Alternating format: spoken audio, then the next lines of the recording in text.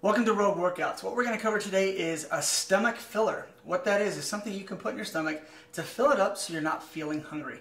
This technique helps you stay on your meal plan, and it also keeps you from cheating.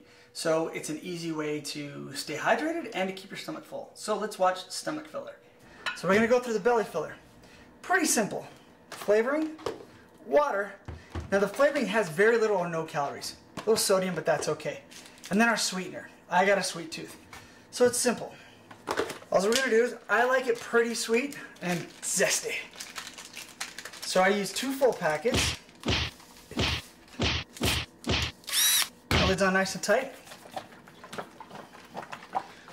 Shake it up nice and good. And I leave it in my fridge so it gets super cold.